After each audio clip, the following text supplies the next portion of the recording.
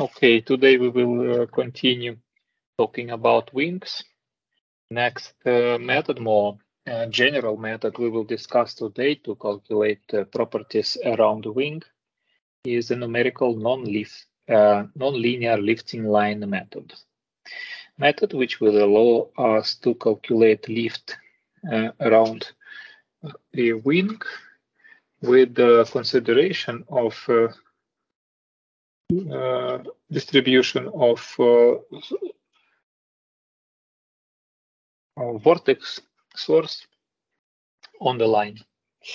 As we started to discuss earlier, such method is also similar to Prandtl lifting line method, where several vortexes are combined in order to describe real distribution of circulation and real distribution of lift on the surface of the wing. This slide here represents the method of calculation. I tried here to combine all the equations required for calculation of the wing. Let's go one by one. On figure 28, we see representation of the wing. This wing is a long wing with a high aspect ratio. It could be it could have a rectangular configuration, or could have this configuration with the variable chord along the wing. What is the model? First of all, we need to remember what is the induced angle of attack. Is angle of attack which is caused by presence of vortex on the tip of the wing, right? Losses. Induced angle of attack describes for us how much we lose in terms of angle with respect to a geometrical angle of attack.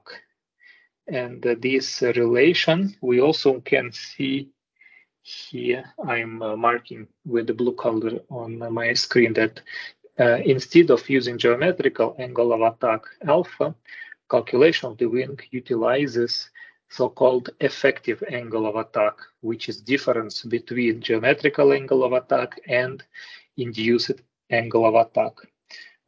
Maximum possible alpha minus losses alpha, saying by words. But we will talk about this a bit further. Question 75 is representing to us calculation of induced angle of attack according to lifting line theory presented on previous lecture. If you do not remember, please take a look our previous class or read in the book the previous chapter of the book. Here we see that induced angle of attack can be represented as some integral function where we are integrating properties of circulation along the wing from minus b divided by 2 until b divided by 2. So we integrate from left side of the wing until the right side of the wing between extreme points. Inside the integral function, we have a derivative of circulation function along the wing line, along y coordinate. Also, this y coordinate is shown on figure 28. And this integral function would be also reverse proportional to a distance between point of interest and any other arbitrary point where we are providing our integration. So since the concept is same, all influence on all on incompressible and subsonic aerodynamics, we must integrate everywhere to obtain induced angle of attack at any specific point yn. this y endpoint where we are calculating, okay, and y is other points on the other cross sections. Induced angle of attack is changing with change of coordinate. We must be clear that is not constant value. Induced angle of attack is changing with respect to coordinate, with respect to geometry, and distribution of circulation. To solve numerically equation 575, we will split our wing into a number of sections. Here on figure 28, we see that wing is split on k+1 number of sections. Okay, some number of sections probably would be equal on the left side of the wing and on the right side of the wing. More number of sections we have, more accurate would be calculation, right? But there is always a limit, reasonable limit of number of division each wing could use. I think would be 30, 40, maximum 50 divisions, totally 100 divisions along all the wing on the left and on the right side could be a reasonable value of section, cross sections. Each cross section of the wing, starting from 1 until k+1, can be represented by airfoil. Each cross section is a separate airfoil. This airfoil has its properties, distribution of lift coefficient with respect to angle of attack, drag coefficient with respect to angle of attack, also momentum coefficient, we remember, right? So we will use these cross-sectional properties on each cross section of our wing to calculate. But to start process of computation, to start process of computation, dividing this wing in a number of sections, we must assume some number of circulations as initial distribution. We assume values from gamma 1 to gamma k+1 values. It could be non-zero values, right? It could be some positive values of circulation that correspond to lift we are expecting on this cross section, or lift coefficient we are expecting on this cross section. In general, it's not important. Values are not so much important of these circulations. If computational algorithm is stable, it will converge into a specific solution. It will just, if values are not so close to real values of circulation, can take more time to obtain final solution. Could be more iterations, right? But generally, solution does not depend on choice of initial distribution of gamma. We know that on cross-section 1 and cross-section k+1, circulation would be smallest or zero, right? Because we are on the tip of the wing where we have equilibrium of upper and lower pressure on the airfoil, so probably would be zero value of circulation as well. So gamma 1 and gamma k+1 are zero or values close to zero. In the middle, cross-section gamma would be maximum. So it could be linear distribution or could be parabolic distribution, elliptical distribution, depending on shape of the wing, or even could be constant values of gamma. As I told you, it will only impact on number of iterations, but will not impact on final values of solution. Then once we define gamma for each cross-section, we enter loop. Our loop is a step-by-step calculation of induced angle of attack,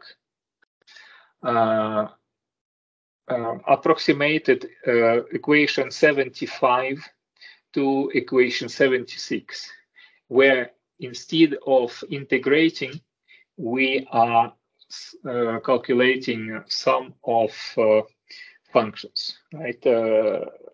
it's a numerical transformation instead of analytical integration. We just summate functions inside this integral according to equation 76 is represented this function. Okay, I think it's you can see easily that just a moment, I will remove here my notes, that under integral function represented in equation 75 is similar to integration which we are calculating by numerical method. So it's an analog equation. Summating for all cross sections except first, right, and the last one also is not included because circulation for first and the last are equal 0, so they are excluded from computation. Since circulation equal to 0, also okay, no need to define gamma, no need to calculate this per section. We numerically obtain induced angle of attack, since in equation 76 all parameters are known. Gamma is known from initial distribution. Y is coordinate, which is also known. Difference between coordinates is known, and this is happening for all these three parts of relation inside our sum. We numerically obtain induced angle of attack according to equation 76. Once we have this numerical value for each cross section, so number of induced angles of attack is equal to number of cross sections minus 2, because we don't use for first and the last one, we calculate for each cross section effective angle of attack. Here, effective angle of attack also is calculated for each cross section. And then with known effective angle of attack and known airfoil on each cross section, we obtain lift coefficient or normal coefficient, depend on which parameter we are using in the calculation by Kuta-Zhukovsky theorem, usually lift coefficient. Right? We have experimental curve of airfoil, two-dimensional case, alpha versus CL, okay, for all angles of attack, where we can use some approximation, linear approximation or parabolic or spline function to join experimental points. Once we have effective angle of attack, for each cross section, we see which value of lift coefficient we obtain. So this is the schematic how we obtain lift coefficient from experimental two-dimensional case, two-dimensional data of lift coefficient for each airfoil. We have our airfoil. I hope it looks like airfoil. I tried to make airfoil, maybe not so perfect. Maybe my next attempt would be better. Also not so good, but okay. Let's assume this is an airfoil. In my next life, I would be a painter. Then when we have a lift coefficient obtained from experimental data or from numerical data or from some curve which we use, probably better to use experimental data on this step, or empirical function based on this experimental data. Let's see if we would like to make automatic calculation for all points. We use this lift coefficient inside the Kuta-Zhukovsky theorem, next equation, which says us that lift force per unit span would be proportional to density, velocity, and circulation.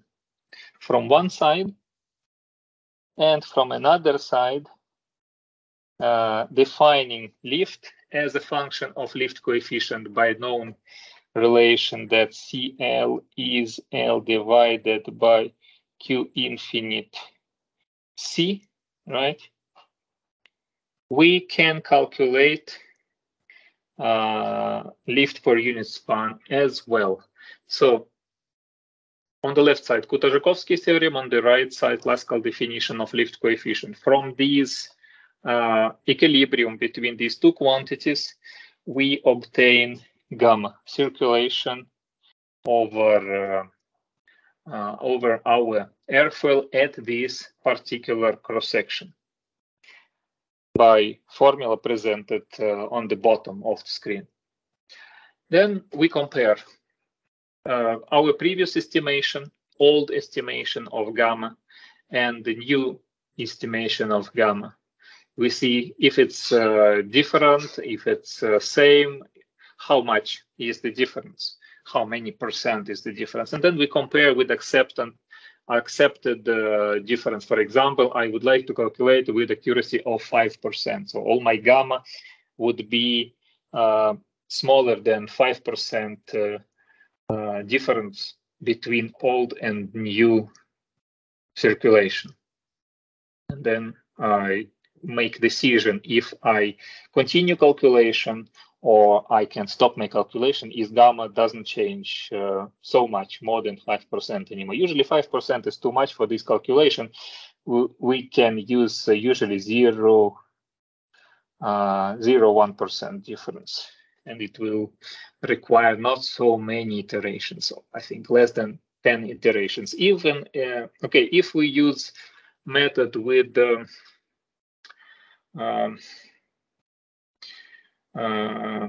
relaxation, like presented on the very bottom of my screen, method with relaxation coefficient D, we can have significantly reduced number of iterations, can be 5, maximum 10 iterations. So 10 times calculating this wing, we will obtain very, very nice correspondence between old and new data. So data will be stabilized.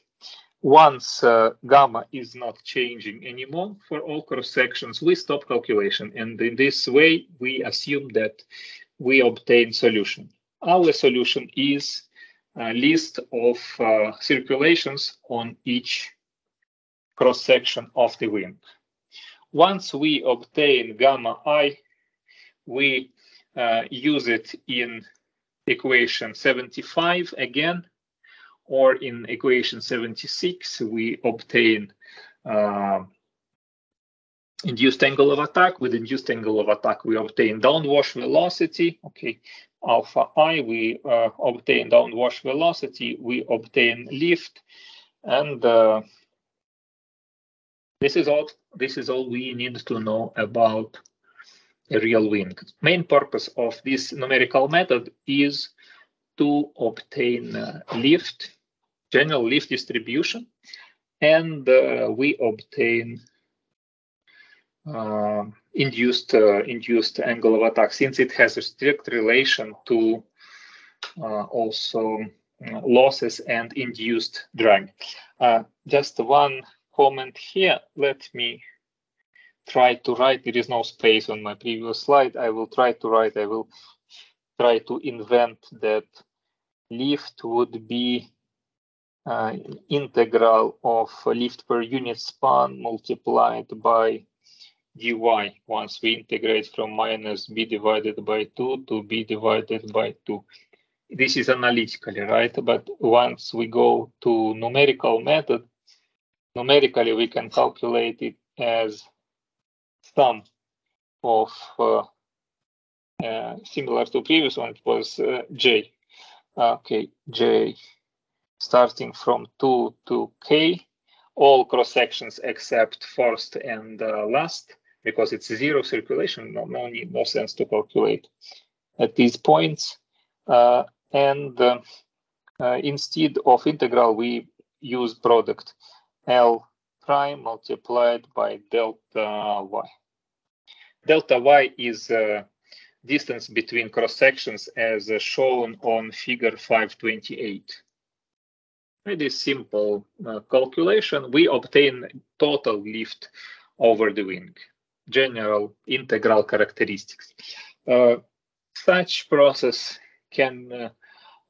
is also implemented in commercial free software. You can find it on XLFR5 implementation of this algorithm, also in other softwares related to design of the wing and calculation of the wings.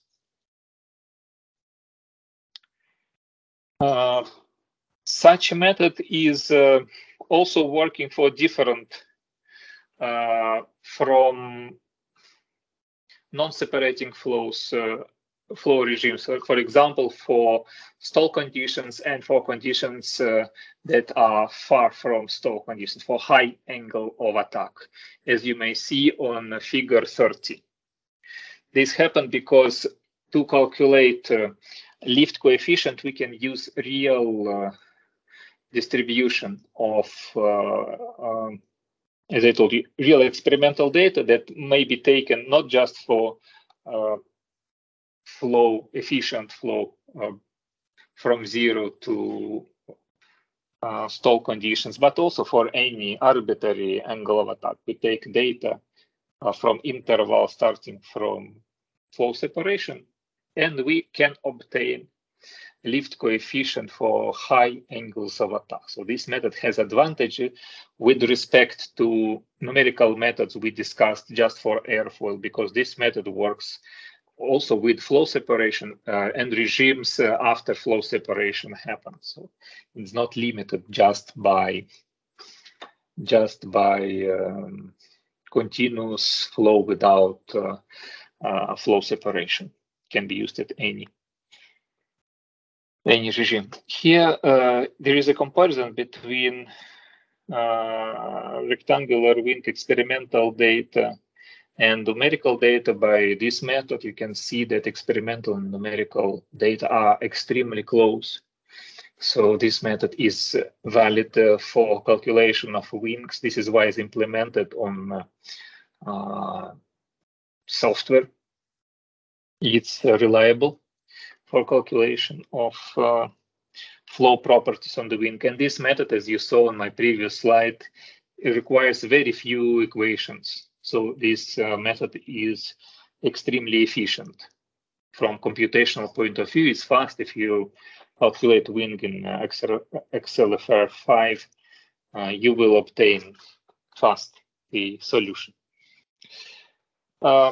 So this figure 30 shows that applicability of this method can be in almost any angle of attack where we have experimental data from airfoil. And also one more comment about this figure, why experimental and numerical data are so close.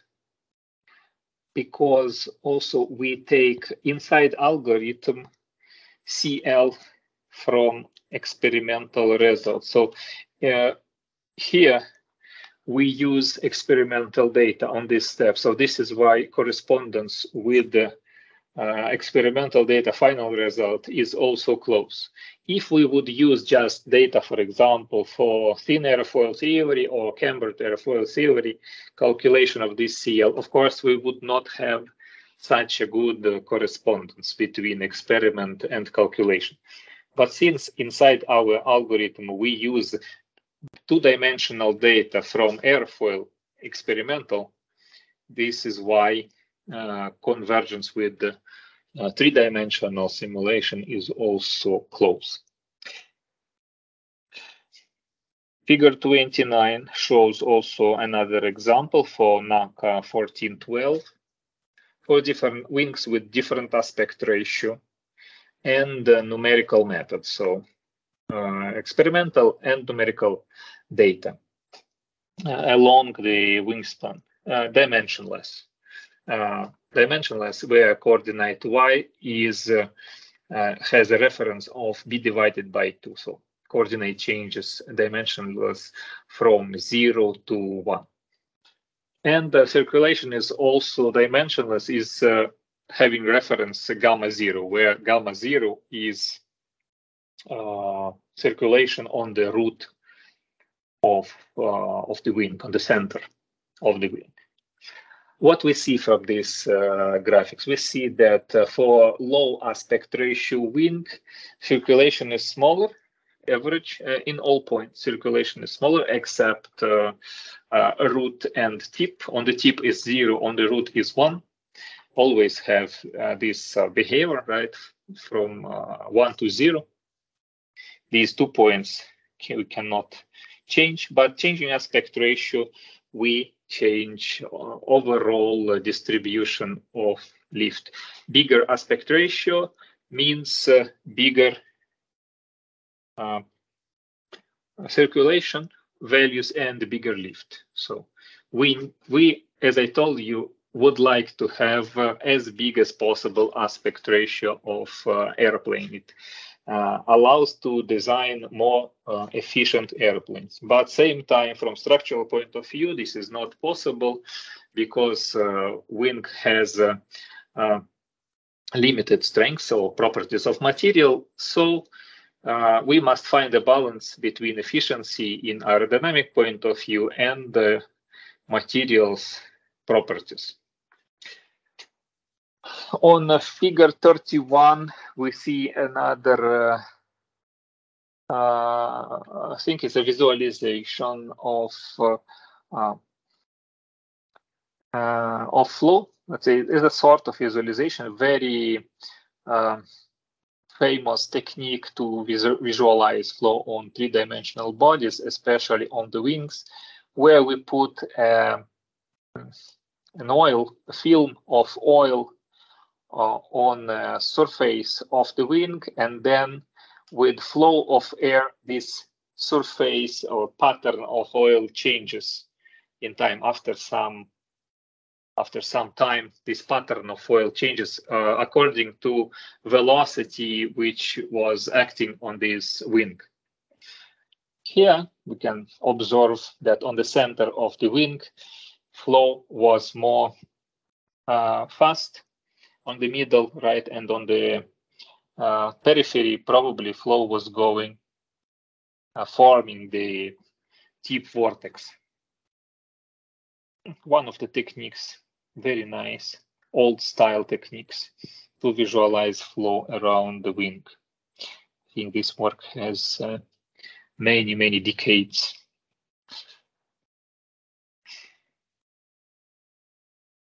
I would like to remind you that you can ask questions if you have, and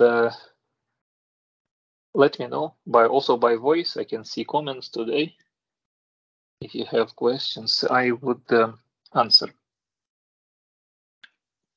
Next topic I would like to talk is an extension of previous method. Each method has an extension, right? This method which I told you, it has one specific, not a disadvantage, but feature. Let's call it feature. That such method I explained here works with the wing close to rectangular wing, right? A high aspect ratio wing, where we can determine that the length of the wing is much bigger than the chord size on its cross section. Also, this is a limit, right? This is a limit. Usually, if we have wing of arbitrary shape, we cannot use it. You cannot use this method if our wing is having complex shape, very complex shape, different from shape you can see on figure 28. So this method requires an improvement, and this improvement allows to calculate wings of more complex shape. This method is called lifting surface theory and Vortex Lattice numerical method.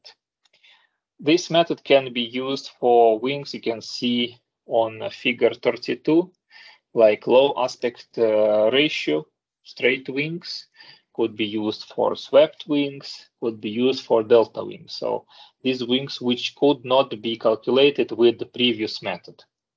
What is the difference in physical process? Why we cannot calculate with previous method? Because here we can see disturbances going in different directions, and the value of disturbances, velocity components going in different directions, would be similar. So if for rectangular wing or wing with high aspect ratio, we can say that V infinite is big and the disturbance which is forming this vortex is small. Okay, V component of velocity is small, close to zero, or V component of velocity is much smaller than V infinite. For these three types of wings, which you can see on my screen, this doesn't happen. We can say that V infinite would be similar to perturbation, to velocity which go on the side of this wing. So we must use another concept. We must introduce same capabilities or same mathematical tool for distribution of velocity in axial direction or direction of flow, and in a perpendicular direction as well. So we must use a function which takes into account two velocities in two different directions on the wing axis and perpendicular to the wing axis. This must be taken into account. The approach to this concept is also based on Helmholtz theorem, which we discussed last time. Probably you remember equation 77 we had previously once we developed lifting line theory. Here, instead of just one vortex sheet for previous theory, we use vortexes distributed not on the line, but distributed on the plane. So we separate our wing into a number of elements. On each element, we would have vortex in direction perpendicular to the axis of the wing, to y-axis, and we will have also another vortex which is perpendicular to the x-axis. We have two perpendicular vortexes for this type of wing. Since it has this three-dimensional shape, we must take into account vortexes in two different directions. Mathematically, this model is written here. Change of downwash velocity in y direction or in z direction is shown on equation 78. Okay, this is similar to equation we already saw for downwash velocity in a previous theory. But also we have downwash velocity in x direction or z direction right now. Okay, let's say x direction. X direction. So we have two downwash velocities. We have global downwash velocity as integral of these two functions, combining this integral or summating these two functions and integrating these two functions. One will be integrated in direction of s is the one direction, and over the area and s, and the second part would be integrated over the region w, which is shown on figure 34.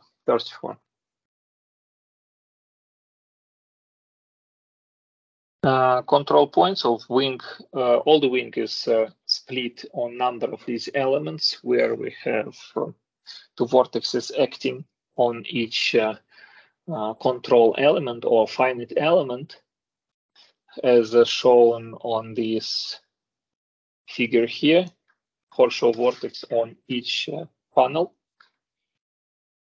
And then we cover with these panels all the wing, and we calculate distribution of vortexes all over the wing, building equation system, integrating this integral is not shown in numerical form, integrating equation 80 numerically.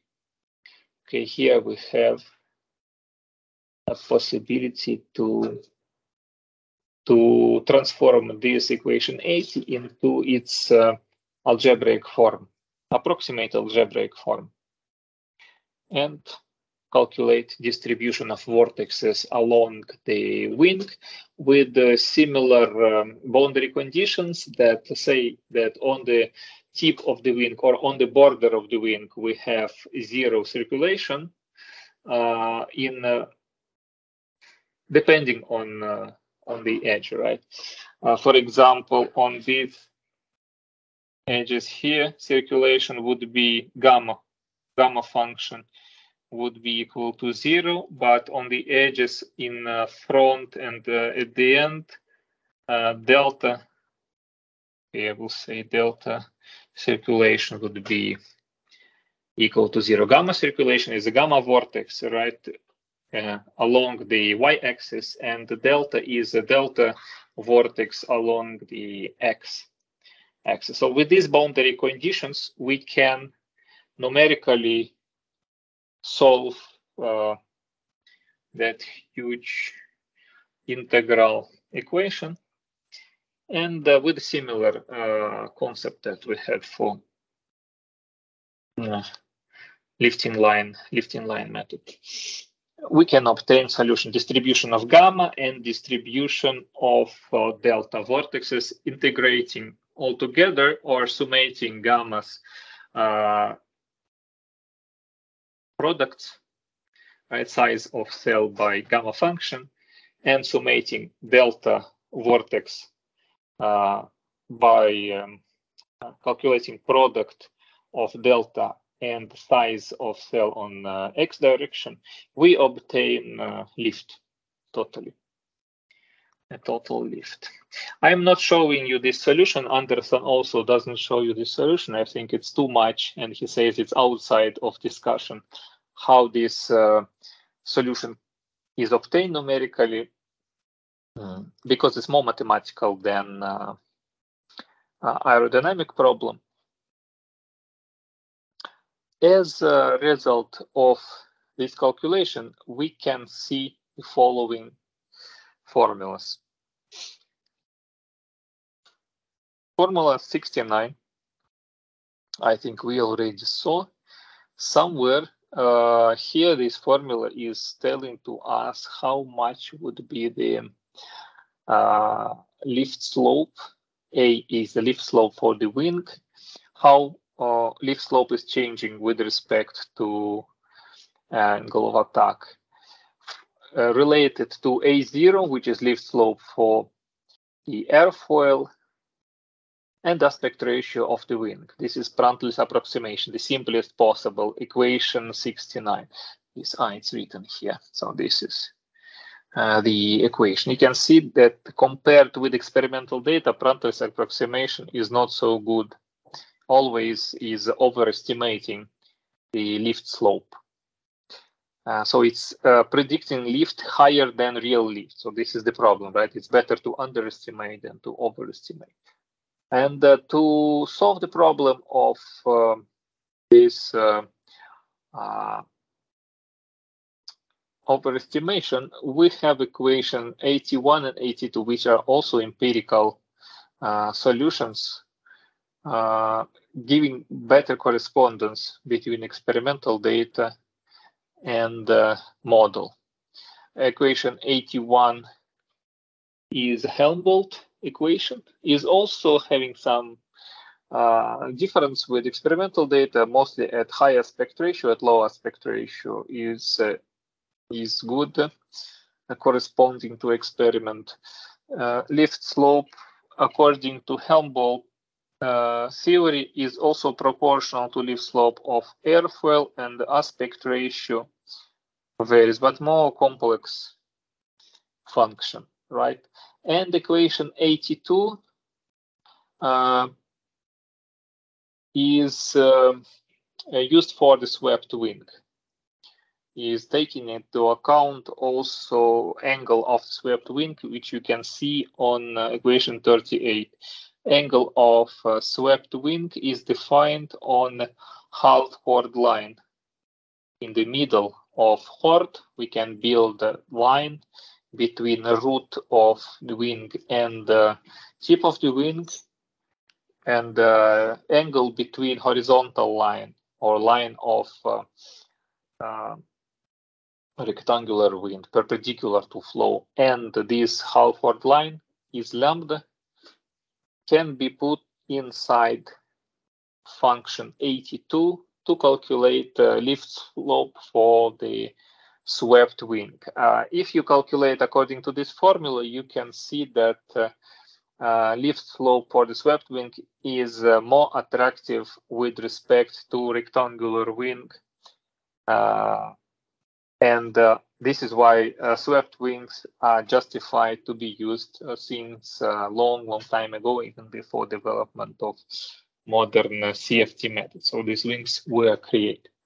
Equations 69, 81, and 82 are extremely important for preliminary estimation of wing performance. They give us very nice data, as you can see from figure 37. Of course, Prandtl's estimation is the worst one because it's very simple and the life is not so simple as was imagined. But Prandtl's formula was the first attempt is proposal, right, which was in future improved in equation 81 and 82. So this is why equation 69 is also important, because it was the main idea how to take into consideration these parameters and relate parameter on the wing and on the airfoil. It's extremely important to see this relation between wing and airfoil to know how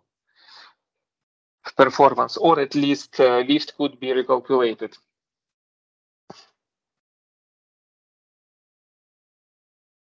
Please let me know if you have some questions. Just a moment, I will take a glass of water and come back in 1 minute.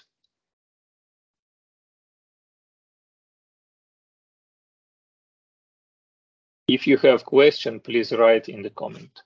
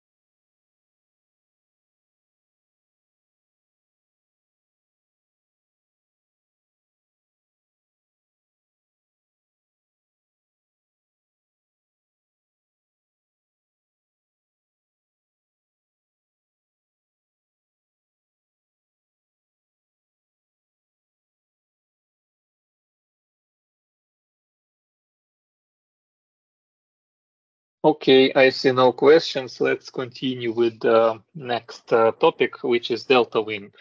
Some introduction to delta wings. I give you here, there are a lot of literature because it's a very popular subject and it was published worldwide. Delta wings are known from a long time ago. It was a dream to fly having these wings. They have advantages and disadvantages. As you saw, mostly they are used for supersonic flight regime, right? But if we look to real airplane, even supersonic airplane presented here, in most of their time, these airplanes, they fly with supersonic velocity. Only for a short time they accelerate to supersonic velocity, mostly because supersonic velocity requires huge energy expenses, and amount of fuel is usually limited on the airplane or aircraft. Here there are two examples of supersonic airplane from United States Air Force and Space Shuttle. Also, there are a lot of similar structure using delta wing theory. Since aircraft in most of the time must fly with subsonic velocity, this question of calculation of delta wing and the study of delta wing for subsonic application is also important, same than for supersonic velocity. So delta wings must be optimized for two regimes. This is why construction of such airplanes is not a trivial task at all, because flow is very different on subsonic and supersonic regime, transonic regime, and to find a balance between all these missions or operating conditions is extremely hard. Structure of the flow around delta wind can be seen on equation 41. It's a very nice visualization. I like a lot this picture. You can see that on delta wing we have an extremely strong vortex on the top of the wing formed starting from the leading edge, from starting of the delta wing and until the end of the wing. This huge vortex is happening. It's not actually one vortex, it's a system of vortexes, right? Flow which adapts to operating conditions. Since these vortexes are big with respect to wing size, they have considerably big size. Delta wings are not so efficient than conventional rectangular wings or swept wings or high aspect ratio wings. They are less efficient. So lift to drag ratio is not so good for this wing. But delta wings is one of the few options to fly with supersonic velocity. This is why they are used. We cannot use conventional wings nowadays to have supersonic velocity. And also for high velocity flight, especially for supersonic flight, we do not need very high lift coefficient. Since velocity is high, it's supersonic. Once we multiply small value of lift coefficient on high Mach number and high velocity values, lift created by this wing will be considerable and will be enough to carry high weight.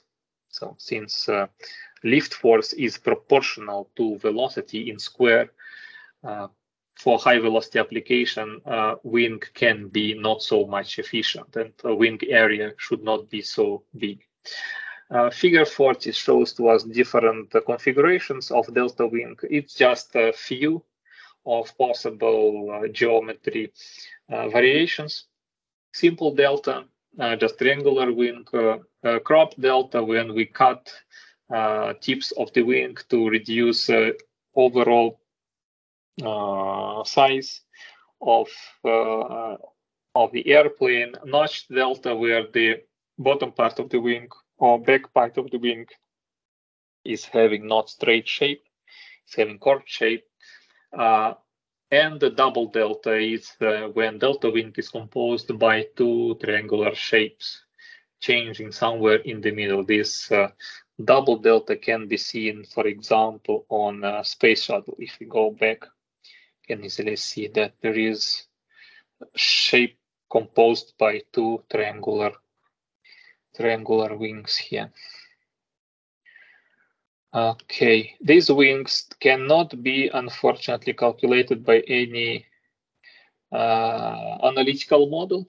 It does not exist. These wings should be designed using modern CFD methods, mostly because we have separation of vortexes. So here would be very important to use an appropriate model of viscosity, turbulence, right? And also extremely important is experimental testing of such wings on high velocity wind tunnels and also low velocity wind tunnels, because as I told you, they operate in most part of their time in a subsonic velocity regime. Here, very beautiful visualization of vortexes on delta wing is shown. It's I think it's a visualization of flow inside the water, so it's not a flow inside air. All right. As you remember, I already commented you that there is a very interesting publication and a free publication that anyone can download and study called Album of Fluid Motion Van Dyke. This here is a very interesting book. Which I recommend to everyone to study and see. Is not just about delta wing or wing. It studies a lot of different types of flow, compressible and incompressible, subsonic and supersonic, and it's showing us how beautiful could be flow structures, how interesting could be these flow structures. And nowadays, these flow structures could be simulated, right? Studied in a virtual space, like CFD software. On a long time ago, when this album of fluid motion was created, 1982, of course, only experimental methods existed. Nowadays, we can have at least two methods, experiment and CFD. Very nice. Here is visualization of vortexes above delta wing. You see also that it's an experiment inside water with introduced air bubbles, small air bubbles inside water, and with the high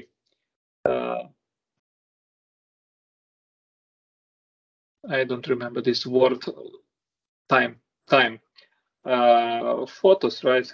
What is this? Not expositions. If someone is likes photo or photography, you know it. I don't remember the word, with the high delta T. Okay, big time difference between opening and closing diaphragm. It can be seen directions of bubbles or path lines of bubbles. And in this way, we visualize vortexes behind or above the delta wing. We can see that these vortexes are huge. Such huge rotating structures characterize for us presence of high losses on the delta wing. But there is no way, almost no way, to improve. There are several ways to improve, but not to eliminate, right? Improvement of delta wing could be done by changing several parameters on this delta wing. Here you can see distribution of CP, pressure coefficient on delta wing. We can see that is a high CP difference between upper and lower side of delta wing on the close to the tip of the wing. So this is why vortex would be strong.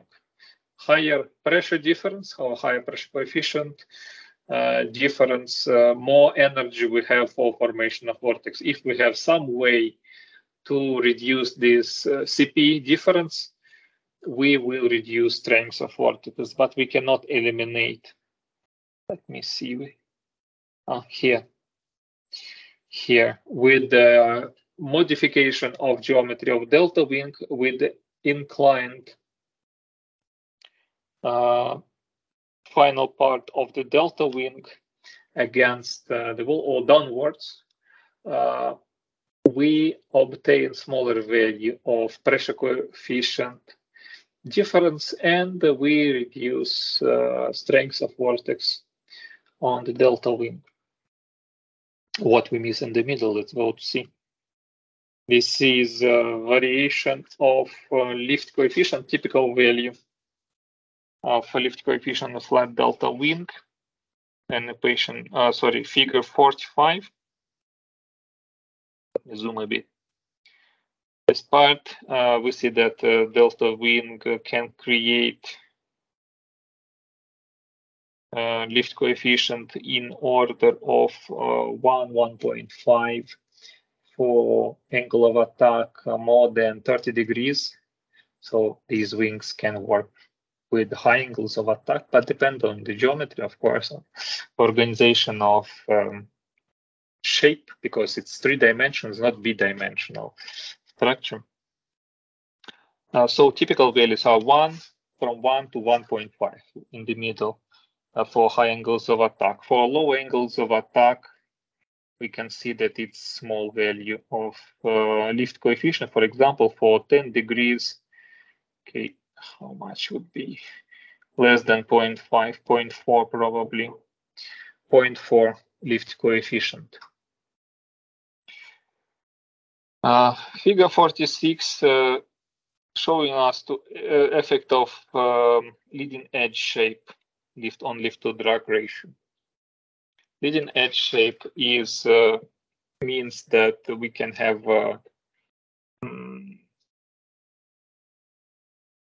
sharp edge, which is flat delta,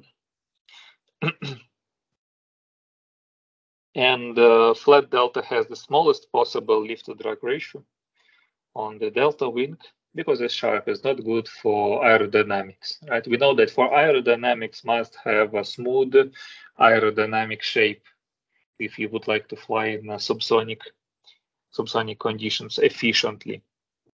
Then there is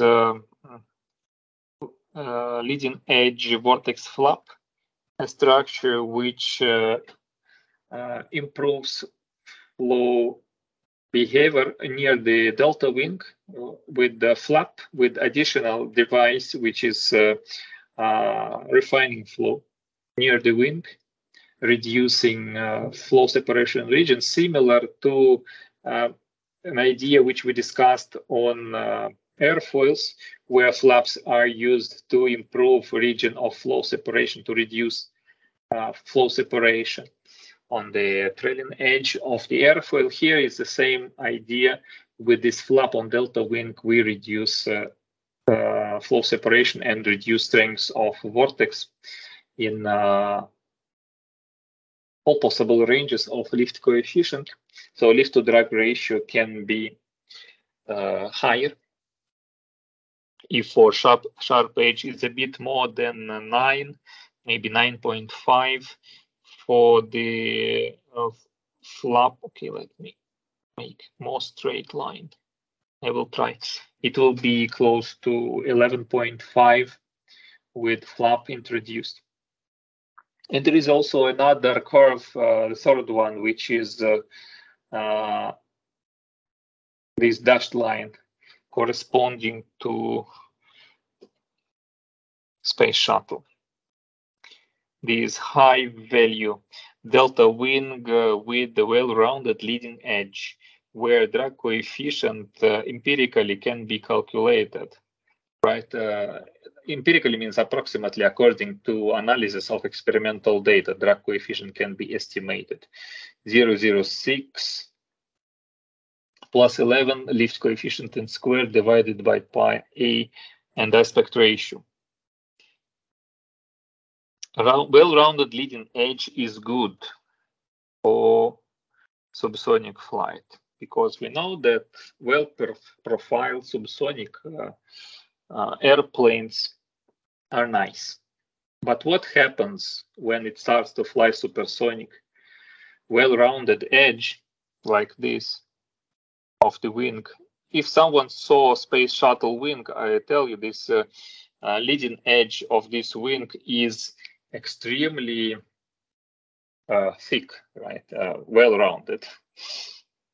So what happens when we fly with subsonic velocity is good because we have all performance which corresponds to thick airfoils, very performant, high efficiency flow. But when we start to fly with supersonic, we start to have a bow shockwave, a shockwave around. This shockwave is extremely highly energetic and it consumes a lot of energy. So you cannot accelerate. You can just decelerate. Since space shuttle is designed for deceleration from hypersonic velocity to subsonic velocity, this well-rounded leading edge on delta wing works perfectly. Okay, this is because space shuttle is not designed for acceleration. It is designed for deceleration. This is why we can use well-rounded leading edge on delta wing in this case. If we have airplane which would fly with subsonic and supersonic accelerating by itself, not by gravity, we need for flat delta or delta wing with leading edge vortex flap. Unfortunately, well-rounded leading edge in this case would not work because in such flight regime, we will not be able to accelerate to supersonic velocity. I hope it's clear more or less.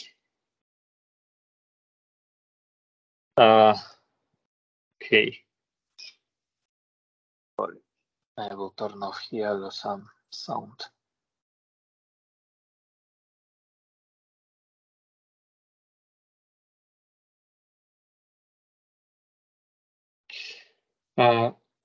On figure 49, we have simulation of delta wing with different angles of attack, 5 degrees, 15 degrees, and 40 degrees.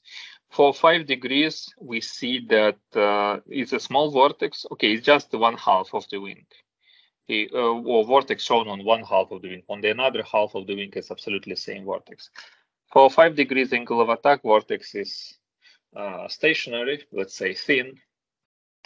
For 15 degrees, vortex already starts to break, highly turbulent structure, right? Starts to create extremely complex turbulent structure on the last part of the wing.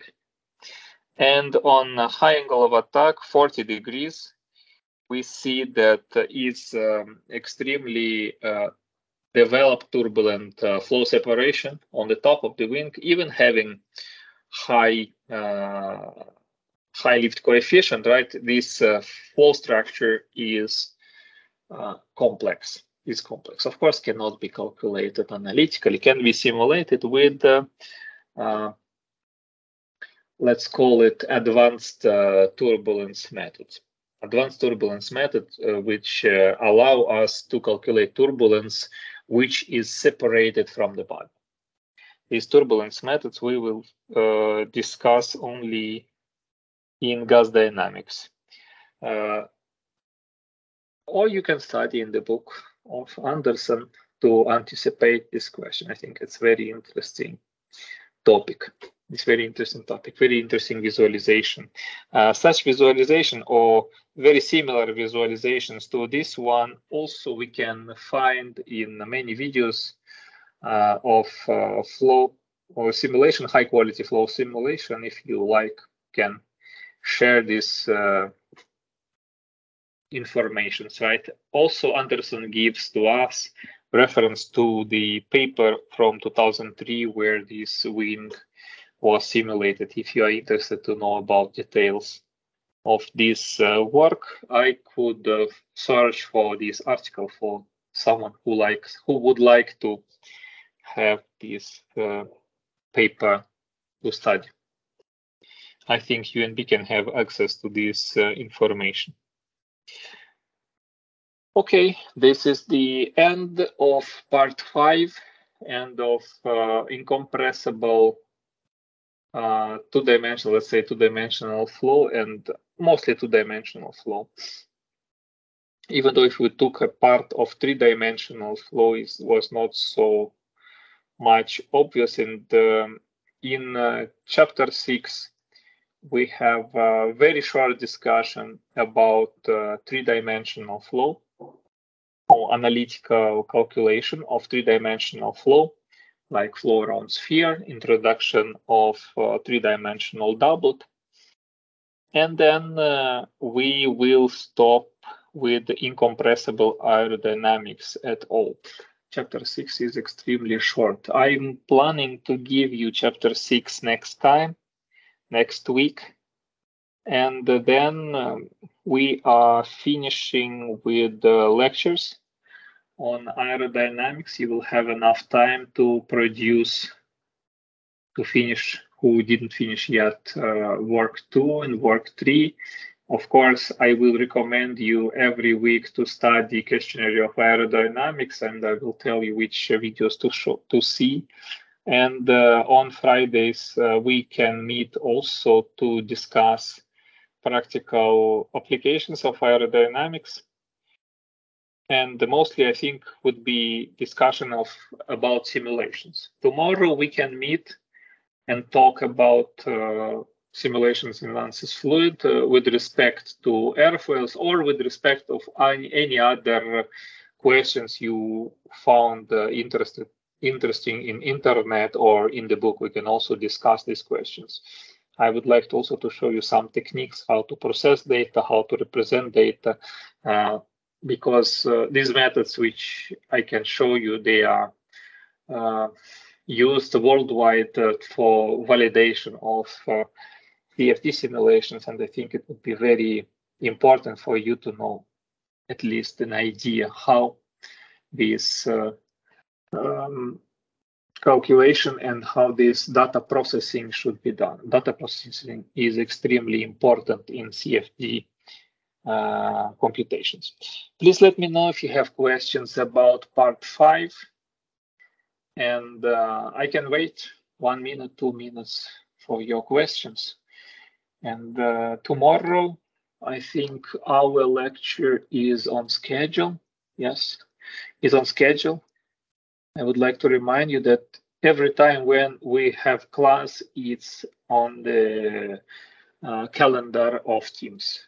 If there is nothing on calendar of Teams, it means that I will not give class, or I gave you some homework to study, right? To see some video which I already recorded before. Please pay attention on this. Okay, I can wait 1 minute if some question appears. Please let me know.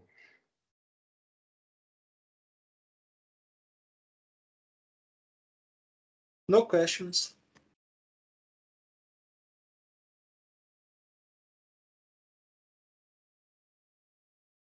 I see no questions. I heard no questions, but just one person said, okay. We meet tomorrow. Thank you very much for participation. I will not record further classes anymore. Just if you need, let me know. Some practical questions we can record, but since will be no more lectures, new lectures on new materials. Oh no, wait. We will have one more lecture on Tuesday. Just one more lecture on Tuesday about chapter 6, but it's short, so I do not consider it as a big lecture. I think we will talk very short time because chapter 6 is extremely short. And also look on Tuesday if you have questions about some theory you study in aerodynamics and you would like to discuss, let me know.